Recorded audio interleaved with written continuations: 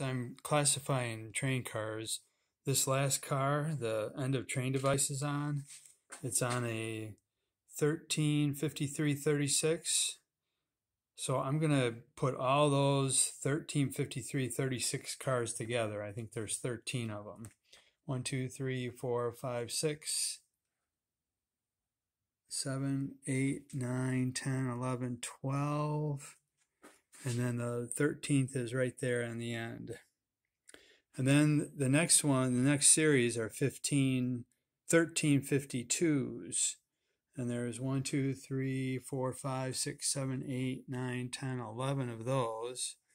And then there's 1, 2, 3, 4, 5 of the Chicago Northwestern known number. So we're going to put them all together in their groups and classify those on the sheet. Let me show you the sheet.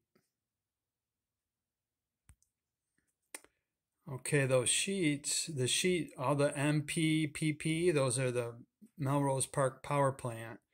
And I'm going to add the track numbers to those now to show where they're at. So hang on.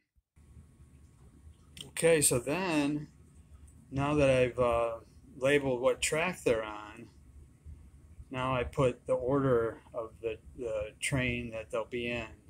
So this is the first car, the fifth car, and then these are all mixed in, depending on where they sit on the track. And so I think that's going to work. We're going to try it. Thanks for watching.